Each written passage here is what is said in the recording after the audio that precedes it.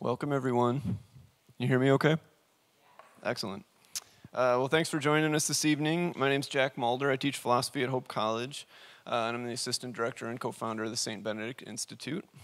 St. Benedict Institute, in case you don't know, is the Catholic intellectual and spiritual institute that serves Hope College. It's a ministry of St. Francis de Sales Catholic Church in Holland, and it aims to bring a distinctively Catholic voice to Hope College. Well, we live in a time when there are significant debates about how far something like religious freedom extends and what it might mean. As John Corvino, Ryan T. Anderson, and Sharif Gurgis write in their book, Debating Religious Liberty and Discrimination, just about everybody claims to be pro-tolerance and anti-bigotry.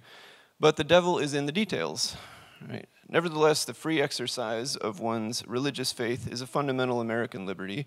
It's provided for in the First Amendment. Surprisingly enough, though, some of the most difficult battles that are being waged now for religious freedom are those that pertain to health care and the unique needs, obligations, and privileges of patients and practitioners alike. Today, we welcome Mr. Lewis Brown to give us a sense of what the crisis of religious freedom is in contemporary health care and how we might approach it. Mr. Brown is the executive director of the Christ Medicus Foundation, a Catholic healthcare nonprofit whose mission is to share the healing love of Jesus Christ in healthcare. Mr. Brown received a Juris Doctorate from Howard University School of Law in Washington, D.C. He's active with several organizations and universities in the defense of religious liberty, and please join me tonight in welcoming Mr. Lewis Brown.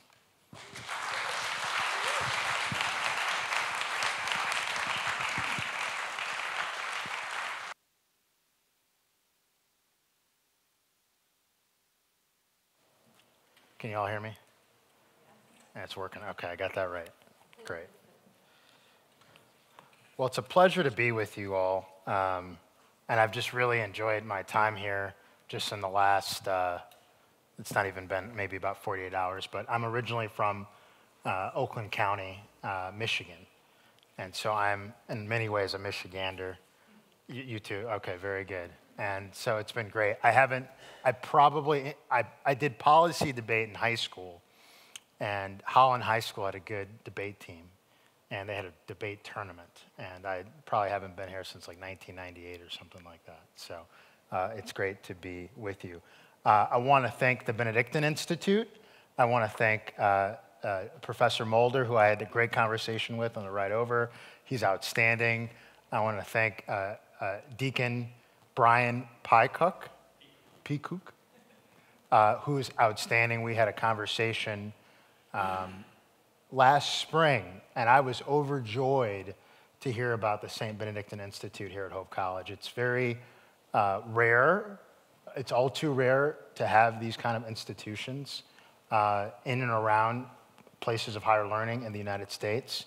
It reminds me of the great work at the Catholic Information Center in Washington, D.C., which is a lifeblood of community and intellectual thought and formation, not just for the Catholic community in D.C., but really for the whole country.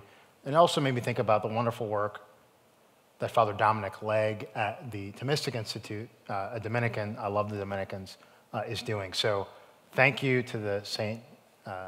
Benedict Institute. And I also want to thank Professor Jared Ortiz in the back. And I just feel like, I can't tell you the enthusiasm and joy I had talking to all three of these men on kind of the process here, because it felt like I was with kindred spirits. I took a morning run this morning around Hope College and didn't go nearly as quick as I wish I would have, but you all have a beautiful college here, and my first time really seeing it. So a blessing to be with you, a blessing to speak with you on this topic of religious freedom and the crisis in contemporary healthcare. My goal is to be an instrument of God's love for you and the articulation of this message. And anything that is wrong is my fault. I always say this. Anything that is good is all the Lord. And since we're at a Christian college, I'm going to begin with a prayer and just a prayer of the Holy Spirit. In the name of the Father, and the Son, and the Holy Spirit, amen. I pray, come, Holy Spirit, fill the hearts of your faithful, and enkindle in us the fire of your love. Send forth your Spirit, and we shall be created, and you shall renew the face of the earth. Amen. Amen. Father, Son, Holy Spirit, amen. I also hope that this talk will benefit all of us, all of you all, hopefully, to some extent, in your personal and professional vocations, and in the exercise of your civic duties and responsibilities as citizens, as we are all called to be. I'm blessed through God's love and mercy to serve as the executive director, as Professor Mulder said, of the Christ Medicus Foundation. It's a Catholic healthcare nonprofit. Our mission to share the healing love of Christ in healthcare. Our team accomplishes this mission of sharing the healing love of Christ in healthcare chiefly in three ways. The first way is promoting the sanctity of all human life and the civil rights of religious freedom and medical conscience. The second way is by guiding and working to expand pro-life Catholic medical centers. And the third way we seek to share the healing love of Christ in healthcare is by providing our Curo healthcare community, in which individuals and families across the country in over 40 states, they share their medical cost, and they grow, we hope, through God's mercy, they grow in whole person wellness through Catholic health coaching, through spiritual direction, and through our spiritual health program. I'm blessed to be Catholic, and I believe with all that I know that the Catholic faith is the fullness of the Christian path to Jesus Christ, who is love, mercy, healing, and liberation itself. Tonight, I'm going to speak with you about what I see as the crisis in our modern American healthcare system and how this crisis in part came to be. I will then speak with you about solutions, just a few small solutions for helping to restore our country's healthcare system to its true foundation. Our country's healthcare system true foundation is found in the belief and in the practice of the love of God and neighbor, in which we are morally obligated to protect and respect the life and dignity and health of all human life. This crisis in contemporary healthcare is in part illustrated by two true stories with which I have become familiar and want to tell you about today. The first story involves an African-American single mother and her child who shortly after birth experienced a serious medical incident. Thankfully, the baby was taken to a medical facility with the medical and technological ability to care for the child in this baby's condition. The baby survived the initial incident, but continued with very serious medical needs. However, in my opinion, at times, this baby at this medical facility did not receive the care that the baby deserved. In my estimation, it did not help that the mother of this baby was a single mom. And it did not help that the mother and baby were both African American. In my view, because the baby had what amounted to a life-threatening disability, and because the mother was a single black woman of limited financial resources, the medical facility did not provide the baby the care the child deserved. Furthermore, while some of the medical staff, in my opinion, were outstanding, others on the medical team showed, again, my opinion, what appeared to be a lack of respect for this single mother who was heroically, and I mean heroically, sacrificing for her child's life. In my opinion, again, some of the medical staff treatment suggested that they believed the child's life was not deserving of the highest quality of care because of this child's disabilities. Allow me to tell you another story. An African-American woman of advanced years was a patient in a medical system due to her very serious health issues. The patient's sister had a power of attorney and was reportedly the primary caregiver and the primary decision maker about her sister's care. In part due to conflict with the patient's sister and the medical system about the patient's care, the medical system, at least part of it, pursued legal guardianship over the patient. The medical facility obtained legal guardianship of the patient through a state court order. The medical facility's legal guardianship gave the medical facility the authority to determine the patient's medical care. According to the sister's account, which I find credible, eventually the medical system exercised their legal guardianship over the patient and decided, according to the sister, to withdraw nutrition and hydration from the patient, thereby allowing the patient to pass away. To put a fine point on it, and based on the sister's account, this medical system usurped the just and legitimate right of the patient's family to control the patient's care, and then used their legal guardianship to remove hydration and nutrition. The lawyer for the medical system had the audacity to send the patient's sister a chilling email, based on what I believe to be true, one of the most awful emails I have read, informing the sister of the medical system's decision about the patient, her beloved sister. The medical system involved here robbed the sister of her just and legitimate role in determining her sister's care, in my opinion. Too often, based on my experience, which is limited, I give you that, but too often, based on my experience, disproportionately, chronically and terminally ill patients and families who are African American and who do not have social status or do not have significant financial resources, these folks, too often, disproportionately, are deprived of the respect and care that they deserve. These two stories illustrate to me the crisis in contemporary healthcare. And unfortunately, these stories involving real people and real lives are all too common in America. The crisis today in healthcare, above all else, is the disregard or at times outright hostility to the sanctity of all human life and an erosion of the moral and religious convictions in medicine that are the pillars of human dignity. Regardless of a patient's stage of development, unborn or born, regardless of a patient's condition, regardless of a patient's disabilities, and regardless of a patient's race, color, or socioeconomic status, every patient, we know this by truth, this is not just mere religious conviction, even reason gets us there. Every patient is a human being whose life, health, and well-being is sacred and invaluable. The American healthcare system, doctors, nurses, hospitals, and healthcare entities have a moral obligation to safeguard the sacred dignity of the life and health of every patient, including the weak and vulnerable, and they have that moral obligation from conception to natural death. Tragically, the prevailing laws, regulations, and ethics that govern the healthcare system too often, not all the time, but too often, fail to protect the life and health of the most vulnerable patients. Who are we talking about? We're talking about unborn children. We're talking about newborn children with serious disabilities. We're talking about patients who are materially poor with serious medical conditions. We're also talking about patients who are racial minorities and older, now called regularly aged patients with chronic and terminal conditions.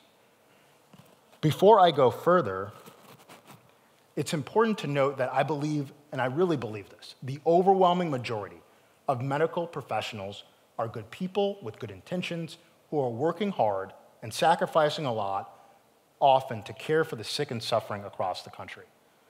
I think that's true. Our medical professionals care for and save countless lives every year. And they are clearly gifts of God. Their life-saving work is a gift of God, a blessing. However, the principle of the dignity and sanctity of all human life in healthcare is increasingly collapsing in our laws and our regulations that govern healthcare. The principle of human dignity is collapsing in the medical licensing bodies and medical associations that largely determine the standards of medical care in our country. And the principle of human dignity is increasingly collapsing because of a growing body of federal and state public policy and secular medical ethics that reject the human dignity of patients when they become, quote unquote, inconvenient.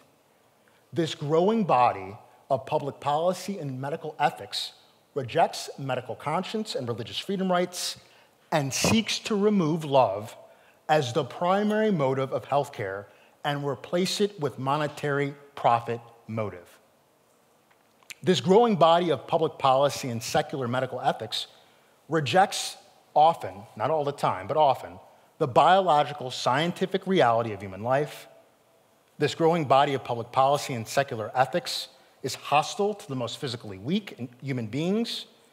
It often treats unproductive patients as disposable, and in effect says, too often, that our American healthcare system should favor the strong, fit, and productive. Yes, we live in America. We still live in America, and there are many outstanding things to celebrate within the American healthcare system. And so many medical professionals and hospitals, again, heroically sacrifice so much to save lives, particularly during the COVID-19 pandemic. However, nonetheless, this throwaway culture in American healthcare is growing. It's effectively saying that sometimes it's permissible to discriminate against infants with serious disabilities. It's okay to discriminate against patients who are seriously sick and materially poor. It's okay to have bias or unjustly deny care to patients who are Black and Latino. It's okay to discriminate or unjustly deny care to patients who are sick and elderly or patients who are weak and unproductive. And in the case of the unborn, our American healthcare system increasingly is saying that it is permissible or even necessary or even just, falsely saying it is just, to intentionally kill millions of unborn children. These things are all connected. The moral issue of our time in healthcare is this: will America protect the moral, biological, scientific reality of the equal dignity of every human life from conception to natural death? Again, my friends, our dignity and our rights are all connected. The abortive mindset, which is what I call this, you could call it a throwaway culture or the culture of death, an abortive mindset, it says that it's permissible to intentionally kill unborn children and to harm their pregnant mothers. And it's the same abortive mindset that says it's permissible to deny medical care to the disabled, to poor Black patients, to chronically ill elderly patients, to poor patients who are immigrants. This abortive mindset says that some human beings are disposable. It's not only devastating for unborn children and their mothers, but it is increasingly devastating more and more for the physically vulnerable and for the materially poor who are born. In the eyes of the world, this growing abortive culture in healthcare believes that these patients are unproductive, unworthy, and at times unnecessary. This abortive mindset in the healthcare system is eroding the right to life of all patients, not just the unborn. It's eroding the protection of civil rights in healthcare, and it's undermining the life and health and well-being of all patients in America, either directly or indirectly. You cannot, many have said this is not original thought, many have said this, you cannot exclude one class of human beings, the unborn, kill millions in the womb, and expect that such a moral atrocity will not hurt other vulnerable members of society as well. The support of abortion, again, the intentional killing of unborn children in the healthcare industry, is directly contributing to the discrimination and dehumanization of other vulnerable patients. If we say in healthcare that it's permissible to kill unborn children who are clearly human beings based on the scientific biological reality, we are also justifying the dehumanization, discrimination, and even the euthanizing of other so-called undesirables in our society who are also viewed as unwanted, unproductive, and unnecessary. So how do we get here? How do we get to this growing throwaway culture in healthcare that it's grown to such tragic heights? And it's important to say, I'm not saying this is the entire healthcare industry, but it is on the move and it's not being checked, not sufficiently.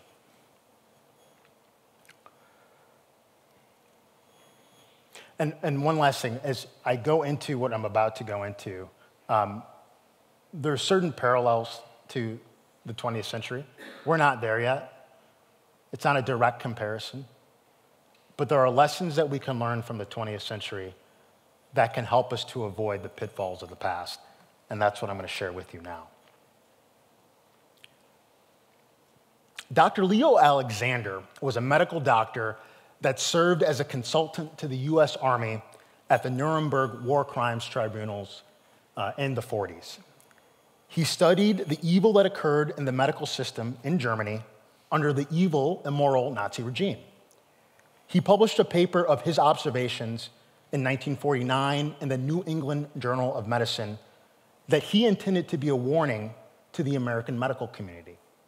Dr. Alexander also asserted that a substantial part of the collapse of the German medical system was initially, and I quote, a growing acceptance of the attitude of physicians, basic in the euthanasia movement, that there is such a thing as a life not worthy to be lived. This attitude, I'm still quoting Alexander here, this attitude in the early stages concerned itself merely with the severely and chronically sick. Alexander continues, gradually the sphere of those included in this category was enlarged to encompass the socially unproductive, the ideologically unwanted, the racially unwanted, and finally all non-Germans. Alexander continues, but it is important to realize that the infinitely small wedged-in lever from which this entire trend of mind received its impetus was the attitude towards the non-rehabilitatable. Dr. Alexander continues, quote, the original concept of medicine and nursing was not based on any rational or feasible likelihood that they could actually cure and restore, but rather on an essentially maternal and religious idea. The Good Samaritan had no thought, nor did he actually care whether he could restore working capacity. This is all Alexander.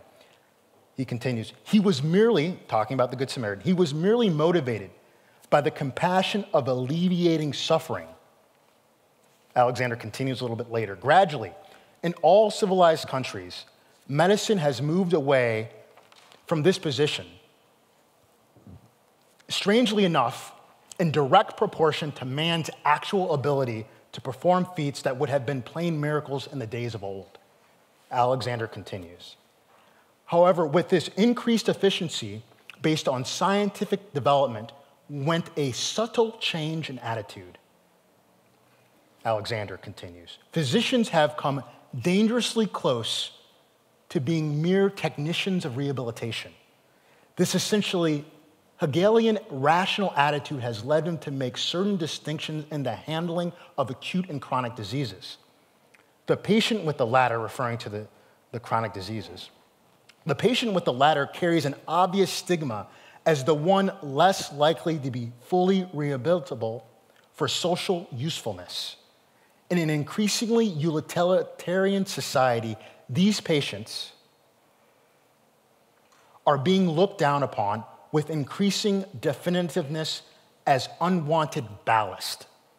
A certain amount of rather open contempt for the people who cannot be rehabilitated or with present knowledge has developed.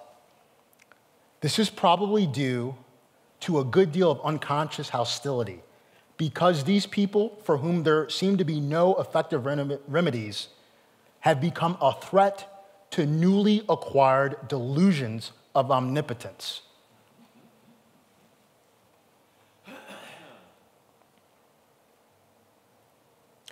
This is largely where we are today.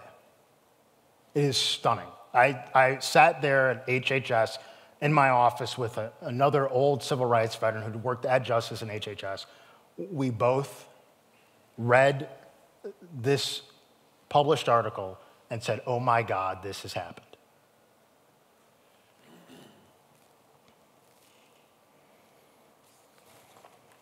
One last quote from Alexander, because this is so key to what I'm trying to present.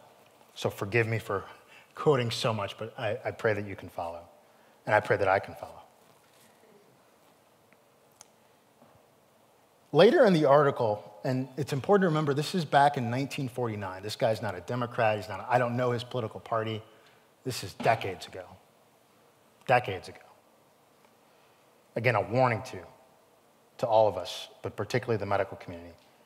Alexander says, quote, and he's referring to American physicians, "They have arrived at a danger point in thinking at which likelihood of full rehabilitation is considered a factor that should determine the amount of time, effort, and cost to be devoted to a particular type of patient on the part of the social body upon which this decision rests. At this point, Americans should remember that the enormity of the euthanasia movement is present in their own midst." In other words, Dr. Alexander is saying that the American medical culture will become a culture of death, a throwaway culture captive to euthanasia for the most vulnerable, if the quality of care of a patient receives is based primarily on the likelihood of full recovery, or is based primarily on the ability of the patient to be useful in the future, or is based primarily on the financial cost of caring for the very sick.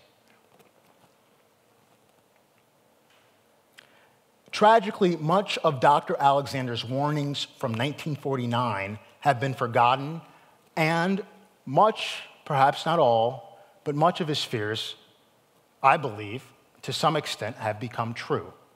Over time in our country, the profit motive that values patients primarily as objects of profit, combined with the growing atheistic secularism that values the human person primarily based on his or her usefulness to society, this profit motive, this objectification of the human person, has driven much of love and charity out of the healthcare system.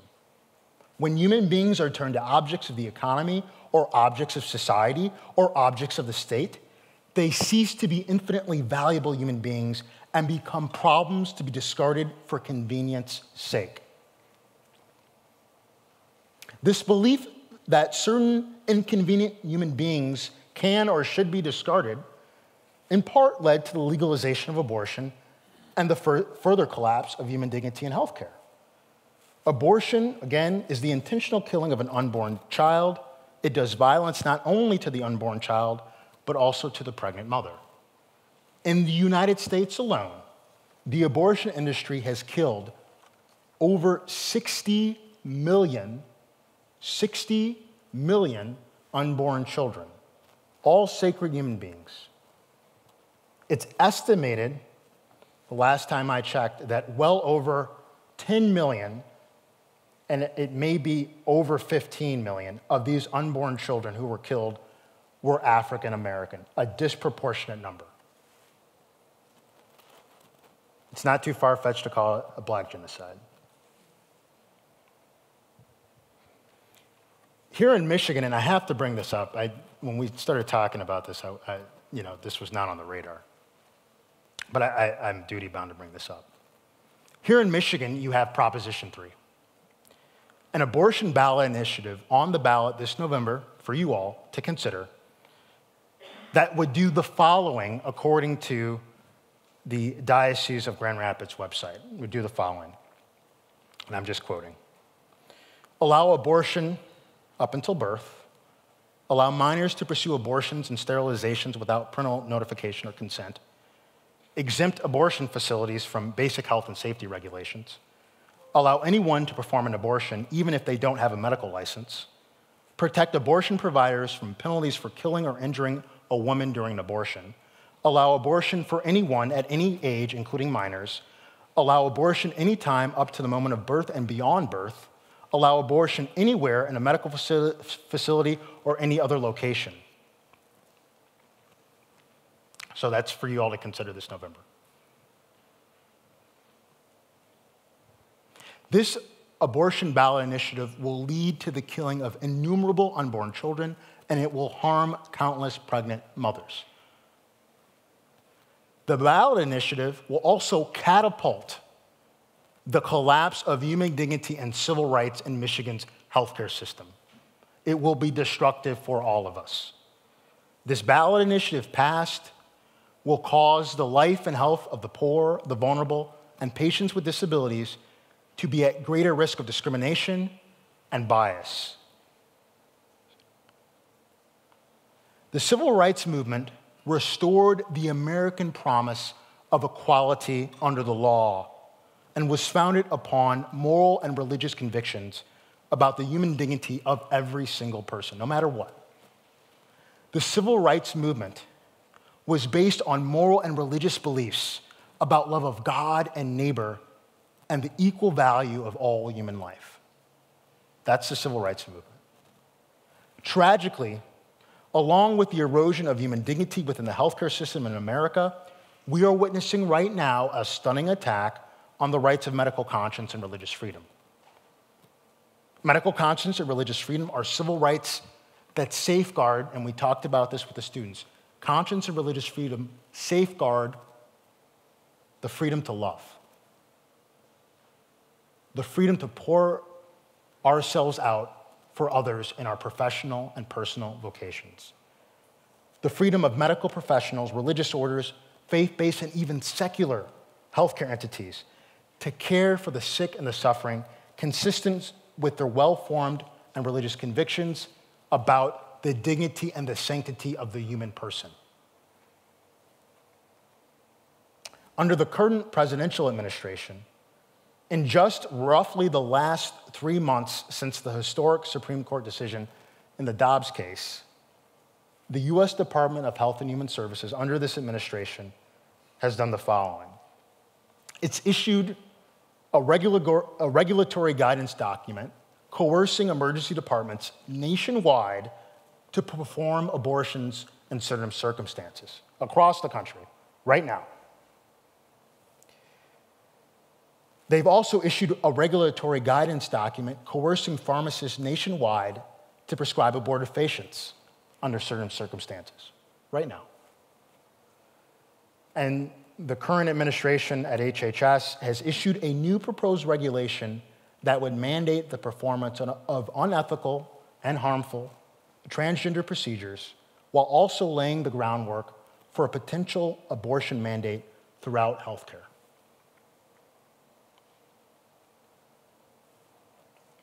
These actions by the current presidential administration would crush the First Amendment. I think it's unlawful, it's unconstitutional, but the reality is if these things went into full force, the regulatory guidance documents I mentioned are enforced today, right now. But these things together in total would crush medical conscience and religious freedom in healthcare, and if successful, would effectively outlaw Catholic healthcare in the United States. There's no way that Catholic medical entities, hospitals, clinics could practice in this environment.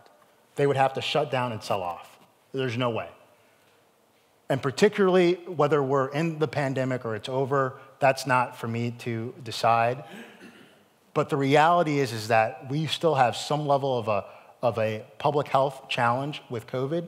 And are we really going to shut down Catholic healthcare, which in the aggregate provides care to something approaching around 15 to 17% of all Americans, often poor and vulnerable? I don't think so. That's not the way to go. That's not how we push healthcare access. It's not how we respect the Constitution. It's not how we uphold human dignity for the most vulnerable.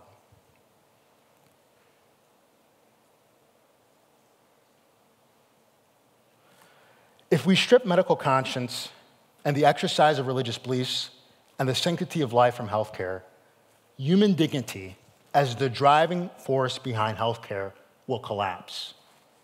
And the new driver in the healthcare industry will become the profit motive, in which human beings deemed less valuable because of race or ethnicity or sex or physical disability or material poverty, they'll become expendable. As I have written, if we take medical conscience, religious freedom, and the right to life out of the healthcare system, other civil rights, the right to be free of discrimination in the healthcare system based on age, race, ethnicity, language, or inability to pay, these things will collapse. Civil rights in healthcare, human dignity in healthcare will collapse. We'll be stripping love, charity, conscience, and the sanctity of life out of healthcare. It'll be all about business, profits, and power. Now, as tough as these things are, in my estimation, these things are really tough. This is not about projecting 5 years from now. I'm talking about today. These are realities. The ballot proposal that you all will be considering, I'm not a Michigan voter. I live in the DC area. This is serious stuff. This ballot proposal will fundamentally change Michigan. It's also not who Michigan is. But I'm hopeful. I'm always hopeful. There's always cause for Christian hope. Jesus Christ is here among us, always working. He's moving always. He's always moving to free the captives, heal the brokenhearted, heal the sick, inwardly and outwardly. I stand before you as a man who's, because of my own sin and failures, I'm deserving of death. I really am. But God has rescued me and is rescuing, if we take the invitation, all of us for life eternal with him. All of our hurts, all of our brokenness, all of our struggles. He's here if we encounter him, and that's why I have hope. I also firmly believe that God, who is love, is moving to empower our country to be a civilization of love and justice for all, as we're called to be. It's not about political party. It's not being a conservative or a liberal. And particularly at Hope College, and I'm going to say we, since I'm amongst your community at least today, we're called to just be Christians, period. Period. The Holy Spirit is always moving. God is always working to counter the culture of death with a new culture of life, love, and justice and healthcare, in which all God's children, especially the most vulnerable, those most in need of God's love and mercy, are cared for, uplifted, healed, restored to the fullness of God's given dignity for each person. I said this at Ave Maria University a couple weeks ago. God wants his children back, all of them. And it doesn't matter how they're attracted. It doesn't matter what they look like, where they're from, how they worship. To God. I think everyone should be Catholic, again. But God wants everybody. God wants everybody. He wants to love everybody. And who cares about party or power or politics? It's all about love. It's about love with the Lord. And that's what I see happening. That response to that message is what I see happening in the United States, even though things are tough. Number one, and I asked you to pray for these folks, we're not in Nigeria where literally Catholic priests are being killed seemingly every month. Real red martyrdom every month in Nigeria. Not even close to that. Not even close to that. But we have our challenges here in America, and I see God on the move. The Christ Medicus Foundation, through the power of the Holy Spirit, is co-leading a movement with our allies for what we're calling a new birth of civil rights and healthcare through public policy that protects the sanctity of all life and that protects particularly the civil rights of medical conscience and religious freedom in healthcare. The right to life and conscience and religious freedom are three pillars upon which all other civil rights depend. And we're happy with our allies to promote and educate those vital fundamental civil rights that are necessary for all other rights to flourish. Additionally, through the Holy Spirit, numerous leaders in the pro-life healthcare movement are working to reform the education and training of medical professionals and healthcare administrators to return that training to sound moral ethics steeped in the natural law and in the biological scientific reality that human life starts at conception and should be protected until natural death. I'm really excited about the amazing work of the National Catholic Bioethics Center, which anyone that's in the healthcare profession should learn about. They're doing amazing work. It's a leader in bioethics for really the whole globe. We've also had the Catholic Healthcare Leadership Alliance, which is a new voice for Catholic healthcare in the United States that we founded earlier this year. And we also have the work of Catholic Health International in partnership with Benedictine College to found a new medical school named after St. Padre Pio. The Holy Spirit is doing tremendous work through Christ Medicus Foundation, our allies also, and we need this, we've always needed, to expand pro-life medical centers to provide needed and valuable care for vulnerable pregnant women and their unborn children. We're also seeing a new springtime amongst Christ-centered healthcare and healing ministries. An infusion of the work of Christian healthcare with ministries like Encounter that are allowing people to really encounter the Holy Spirit so that they can perhaps get physical healing, but even more important, receive the spiritual healing that everyone needs. We see these seemingly disparate but very similar groups, Catholic healthcare, Christian healthcare, and healing ministries coming together to care for the whole person, the integrated health of every person, for individuals and families. And we're seeing this happen through spiritual healing retreats, increased availability of spiritual direction, and increased access to Catholic mental health counseling. Particularly, I think about the great work of Divine Mercy University, the Catholic Graduate School for Mental Health in Northern Virginia. And I have to tell you about what we're doing at Christ Medicus, and I hope maybe some of you all will consider taking advantage of it because it's transforming lives.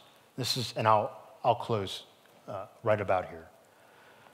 Our Curo Catholic healthcare community at Christ Medicus, again, we have members in about 40 states, is helping our members to heal. We care about the body, but we care even more about the soul. We're helping folks heal through Catholic health coaching to improve physical health, through spiritual direction with a trained spiritual director who's also a wonderful bioethicist, and a spiritual health program based on the remarkable work of Dr. Bob Schutz and the John Paul II Healing Center out of Tallahassee, Florida, that helps person experience greater spiritual healing through a deeper encounter with Jesus Christ. God came for your hearts, and we are called, if we're called to be leaders, we're called to be instruments of God coming into healing, infusing, and restoring the hearts of our brothers and sisters. And that's some of the work that we're doing at Christ Medicus.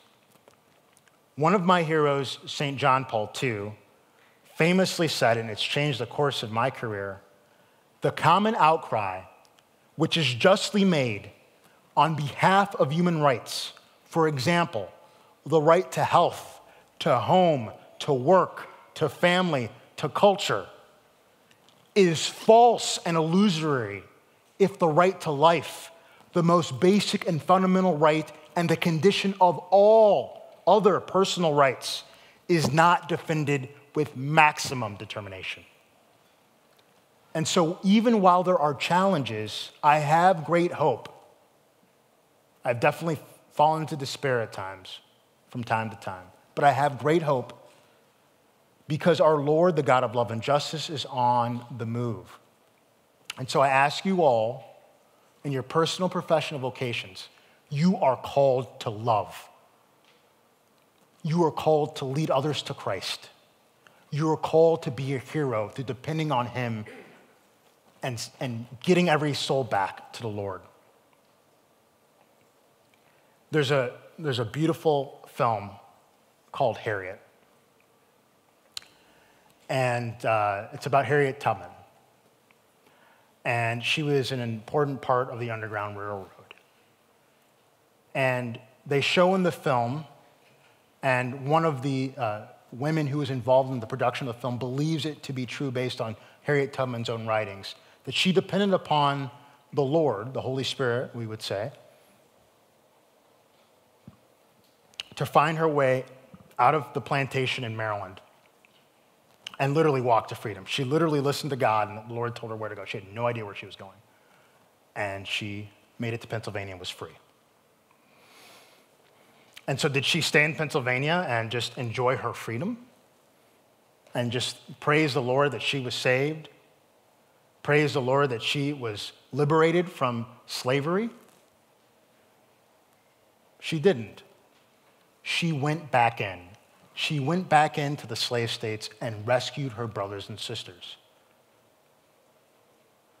As a bishop once told me, the call of Vatican II is to not simply, and I'm paraphrasing, be in relationship with the Lord and say, I'm all fine and good, but it's to go back in, like Harriet Tubman did, and to rescue our brothers and sisters from the gates of hell.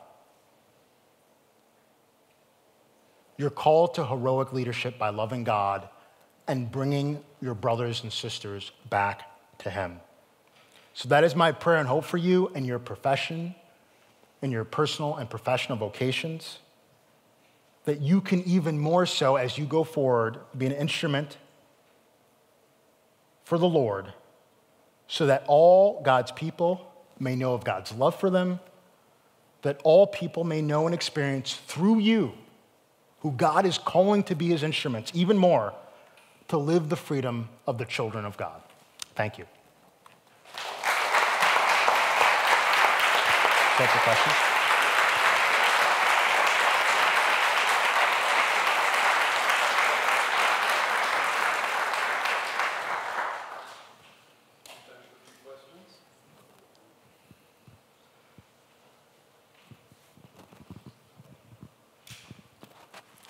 Thank you for that. It was great to hear. So it sounded like there are 3 active parties, if I understood correctly, that there are the religious hospitals, which I know that the church is the mother of hospitals, and it takes a lot of nuns, saintly nuns, to help those people. Then there's also these for-profit hospitals, more secular groups, and then the government. And I had a mentor here at college that taught me how the for-profit motive, while it can be easily misunderstood, and perhaps avarice can take over and be used for evil, that it can also lead to some good. Looking at the classical liberal school, that businesses that operate by the for-profit motive give them the incentives to make good decisions, rational decisions. So do you think that, and if I may also step back a moment, the government, because they are the furthest removed under the principle of subsidiarity from the health and the decisions of just people such as you and I, it sounds like the government is more so the issue when they try to impose these regulatory things or laws, executive orders, whatever you want to call them, on both the religious hospitals and the secular hospitals. But the question is more so, do you think that fundamentally a secular hospital should not really be able to operate because they operate under a for-profit motive, and therefore they would not do their job as well as a religious hospital? Yeah, no, I think that's a good question and a good clarification. I think that, part of what we do at Christ Medicus, even with some of our allies and collaborators, is just look at financial sustainability.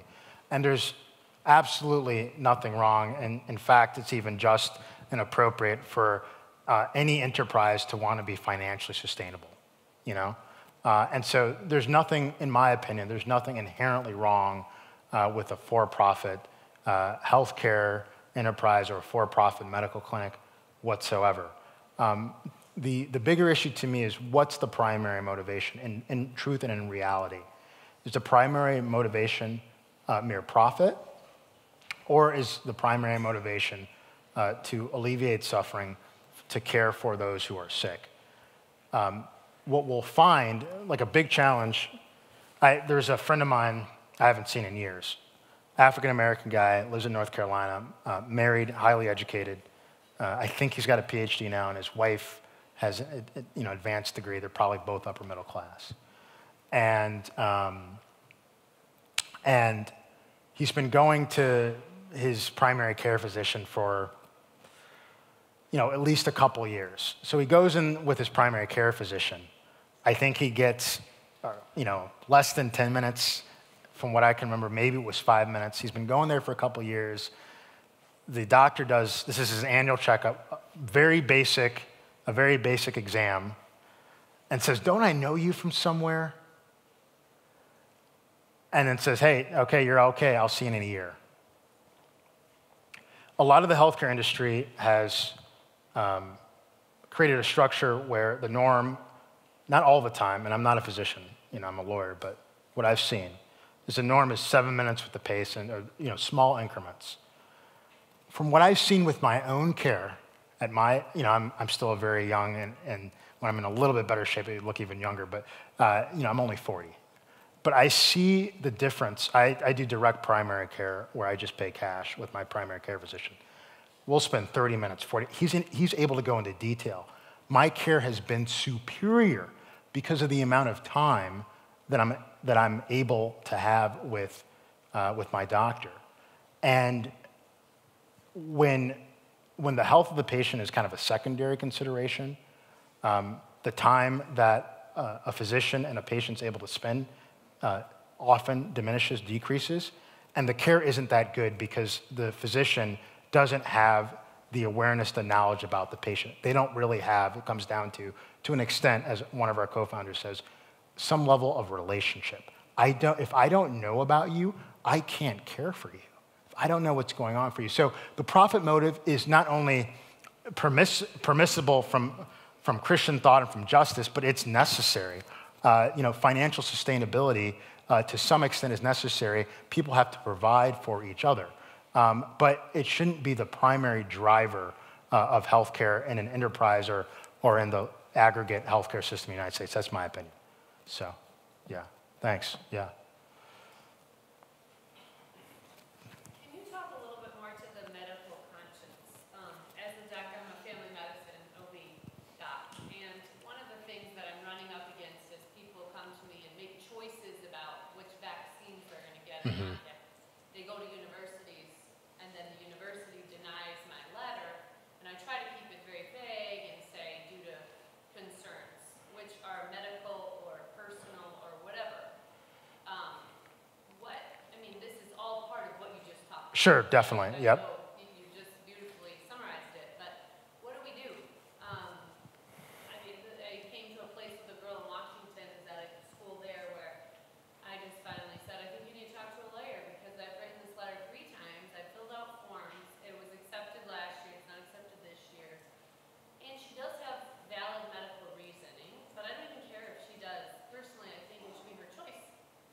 So can you just touch a little bit more on the choice, the medical conscience? Are you talking just about the pro-life issues, or are you talking about, in general, choices?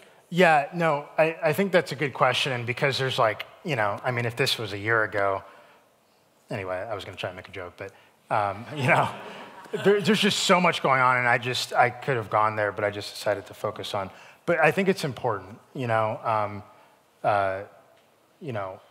I knew a guy in Michigan, Detroit. I hadn't seen him in years, but he died the first weekend of COVID. He was in his 40s. My mom, first couple weekends, knew not about tons, but numerous folks that she taught with, that lived in different parts, mostly African American, lived in different parts of the Detroit area, that were in the hospital or that died first couple weeks of COVID. Definitely like a real thing. It's serious,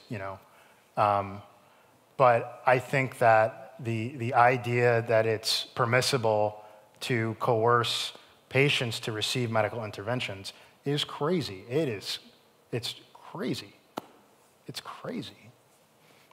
Because if we're saying that generally the government has the ability to prescribe, to coerce us to take certain medical interventions, maybe that's okay in a world that's propped up by the Abrahamic traditions, Judeo-Christian values about dignity and all of that to some extent now. But what happens in a secular atheistic world that's all about outcomes 20, 30, 40, 50 years from now? That's a very dangerous place. What authority, what limiting principle is there on government power? And so I think it's important that the church, the Christian church generally does a better job of balancing legitimate and just concerns about public health crisis. And we have responsibilities to our neighbor to help them to to be healthy and to not spread disease, and we have responsibilities and moral duties there. But we also have a just and appropriate authority over our bodies to determine the medical care that we receive. And the church needs to do a better job generally about that. The Congregation of the Doctrine of Faith had a great statement in December of 20, I think it was, but it was, I think, practically disregarded by too much of the church. That really mattered. It really hurt that it wasn't done correctly. The second thing is we need, in this country, greater protections for patients and medical professionals around conscience rights. Conscience rights are not absolute. They're not absolute, but they're important, and we can't just run over them. So I don't have a great answer for what to do. I do think that First Liberty Institute, I believe, in Texas, law firm doing great work to defend patients' conscience rights. ADF is doing great work on medical conscience rights more broadly. I don't know whether they've gotten into the vaccine issue, but I'm not getting into the efficacy of vaccines. That's not my role. I'm not a physician. But I do believe in our faith would tell us, and reason would dictate that one of the most fundamental freedoms for human beings is to determine the care that they receive. So. What's your thoughts on universal health care? Sure, yeah. So, no, it's an interesting question. I've thought a lot about it in my life. On the one hand, I think that there is I believe because of the right to life that there is a right to medical care. And the church has taught that for, the church, and I'm speaking about the Catholic Church specifically, through the power of the Holy Spirit, through the bishop's teaching office, they've taught that, there's a right to medical care. That doesn't mean that government has to provide that. I think that the way that we provide health care in a civil society is a prudential matter. It's not getting to a place of faith and morals. And so, if it was like, I'm kind of joking here, but, Poland's a super, fairly Catholic culture, believes in human dignity, not perfect. They have their own challenges there too, but if it was like 1890, whenever the Republic of Poland was still Poland, and it wasn't Russia or whatever, government, healthcare, in the past, in a civilization that is just and respecting human dignity from conception to natural death, maybe that's a just prudential decision that a civil society can make. My fear and why I think government controlled or single-payer healthcare would be a disaster would be that it would be a delivery mechanism for the culture of death. I think most of the healthcare system is given over to a lot of these challenges, and dignity, freedom, all these issues I talked about, I think would get much worse. On the other hand, though, given that, it is up to, I should say this too, and this is why, it's important to just be a Christian. I think that, the virtue of selfishness, en rond, completely contrary to the gospel. It is the antithesis of the gospel. Government has a proper role in supporting the delivery of healthcare to its citizens. But I think it should be one of the providers, one of the institutions that empowers additional care to its citizens, along with private industry, along with the family and faith-based institution. It should be a unified front through all the institutions of civil society, not just government, ideally, which is, again, some of this, and I hope I'm not going on too long, I guess I'm okay, but the principle of, and maybe you're super familiar with this, but the principle of subsidiarity, if Johnny's house on fire and Johnny's in California and I'm here in Hope College, I can't really help Johnny. Now, I can pray for him, and so I can help him that way. But if Johnny's in, if he's in San Clarita, California, and I'm also too in San Clarita, California. I'm closer to the problem. I can help him more potently, more directly. And so some of that is that principle of subsidiarity, that those that are closest to the problem, the church, the family, the community, the city, the state, have a greater obligation to help solve the problem. Partially because when we are closer and nearer to each other, the potency of our capacity to love is much greater. And so that's that principle of subsidiarity, and I think that it's really important, and chiefly, not because of any left-right dynamic, but chiefly because those that are closer know better and can love better and more potently and powerfully support, help, care, love, that kind of thing. So, yeah. So just for context, my mom is an ER charge nurse, and then my 2 siblings are both finishing residency right now. And a lot of times they come to me with this concern of like, I need to not, like they have to like plan out that they're not gonna have kids for another 4 or 5 years because residency is like piling debt on top of them until they like can't breathe. And we've already established, right, like obviously people who go into the medical profession, for the astounding majority, are good people who want to serve. How does the cost of education corrupt that to the point of like, then they want the profit, you know? Because if you're buried in the mountain of debt, you have to go profit first, or else like you just stop. No, so and that's a great point, which I haven't really thought much about, but I think it's a big deal. And it's understandable, the pressures on medical debt, which is, from what I can see, much worse than even law school debt. And I think something needs to be done about that. I do not know what that is. But it's a great point. I think you're right. I think it's a big issue. Thank you. This has been a wonderful talk. Thank you. You mentioned something that just made me think. You mentioned that we know by faith that all life is sacred. I think one verse I've heard is Genesis 1:27. Yeah.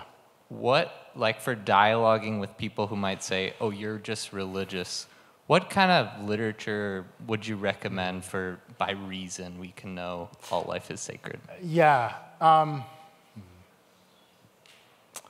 I would look at the work of Hadley Arkes. He's a professor at Amherst College, or former professor emeritus at Amherst College. He's now at the James Madison Institute.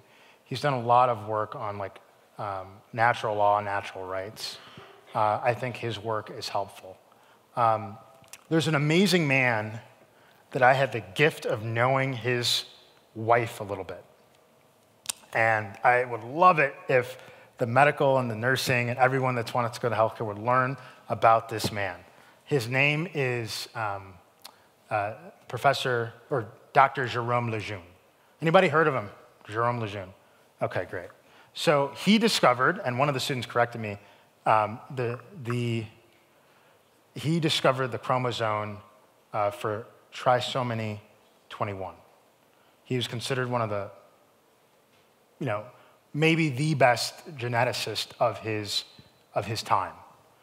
He got numerous awards, including one from President Kennedy at the time, and would have gotten probably a Nobel Prize, but gave a pro-life speech, I believe, in San Francisco, and kind of lost it after that. He didn't lose it, as in he didn't lose it, but he lost the prize, right? Kind of after that happened. And I had the gift of knowing his amazing wife a little bit, and he had a very close relationship with John Paul II. We now have the Jérôme Lejeune Foundation in France and has a presence in the United States. They provide some of the best care in the world for patients with Down syndrome, who I would argue patients with Down syndrome are actually some of the best of us. They're some of the very best of us, of humanity, and in many ways much better, almost in the most important measure, I think better than we are. But there's a beautiful video where he talks about that in science, and I think in particular, and like genetic code, that there's a message. about the person. From the second of conception, there's a message, and there's details about who that person is becoming. It's all right there at conception. Bam. Did I say anything about God or religion? No. There's a human reality that is unique and dynamic and unrepeatable. And there's all this detail and information embedded in that human person, all there, all just becoming. And so, I think I've been very inspired by him. His wife, and God rest her soul, she passed away a couple years ago. She was very, in my opinion, very humorous. She was in her early 90s, smoked every day, smoked tobacco every day. And it was fascinating just being around a woman whose husband was already a servant of God. They opened the cause of his canonization. Now he's venerable. But I think Hadley Arcus, I think looking into some of the work of Dr. Jerome Lejeune, some of the work of the Lejeune Foundation, also some of the work of the Charlotte Lozier Institute, it's very, very clear. And I want to share something as well with you. And I think I really enjoy talking to folks that are a little younger than I am. So I hope I still have 5 minutes. I don't know, but this is tragic. We were talking about this earlier. In the 80s, folks that had Down syndrome were everywhere. They were, and you remember. It was wonderful. My first job at a movie theater, Birmingham Theater in Birmingham, Michigan. Anyone been to the Birmingham Theater? A couple people, okay. One of my, I think her name was Erin, one of my, colleagues, I was 14, 15, I'm fairly positive she was a person with Down syndrome. I had friends I had at least one friend, one of my debate team members, his sister had Down syndrome. It was normal. Where are they now? They're gone. There's some, right? But they're not here like they should be. We have been deprived of some of the most amazing people. That is tragic. It is. It haunts me. And that's some of what we're up against, That's some of what we're up against. So anyway, I don't know if there's another question. Hi. Yeah, sure.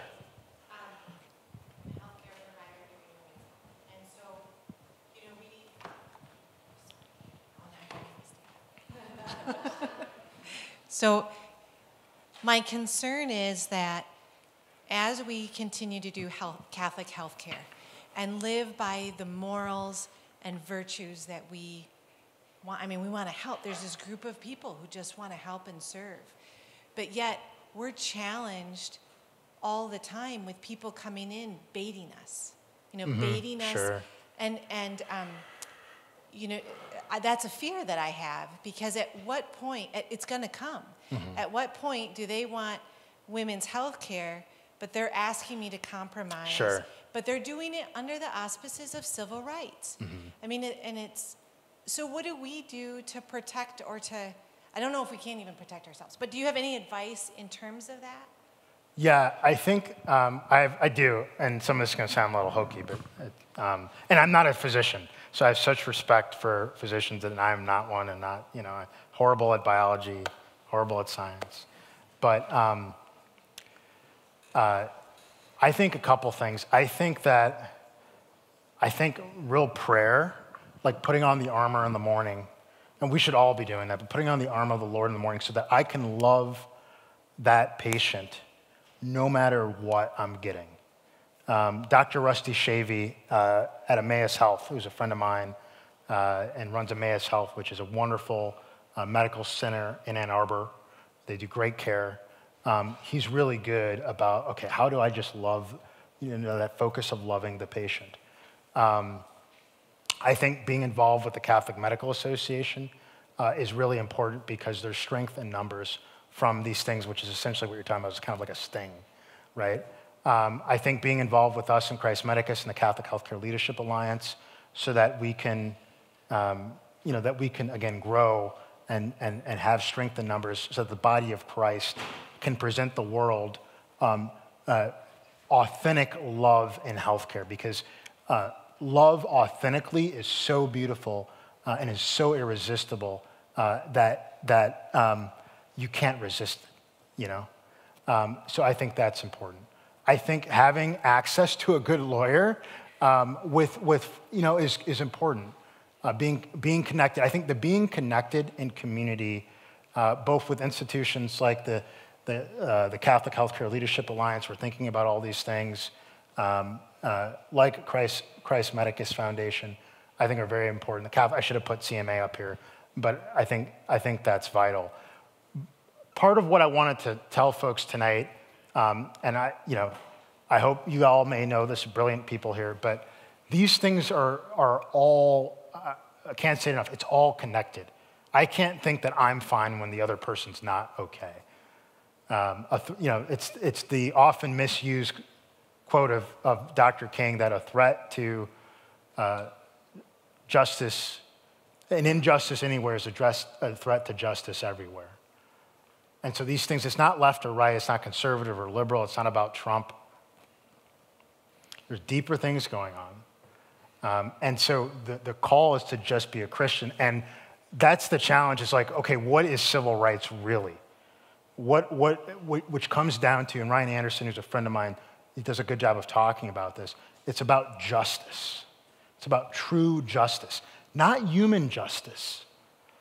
Not you owe me, I owe you, is it Tice? Yes. Tice gives me 5, I give him 5 back. That's not justice. That's not Christian justice. Christian justice is divine justice, which says, I owe you what you're due, I owe you love. That's what civil rights has to be based on. But it's being distorted, it's being co-opted, and so we have to take it back, we have to reclaim it. So that's what I think.